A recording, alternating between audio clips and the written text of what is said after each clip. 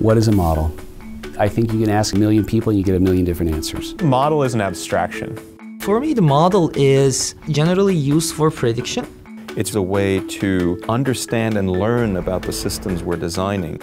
What are the operational scenarios? What are my use cases? How the system is going to function, how it's going to react in different environments. I like the saying that George Box used, that all models are wrong, but some are useful.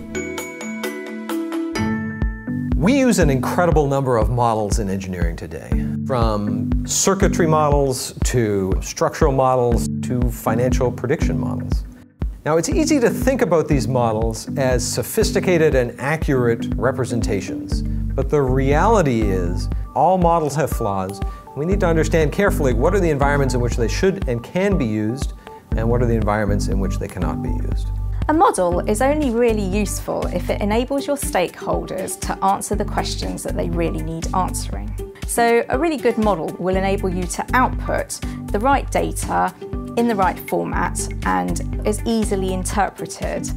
For companies engaged in the development of complex systems, modeling is a necessity. They allow us to forecast what is the system going to look like before it's actually built and tested.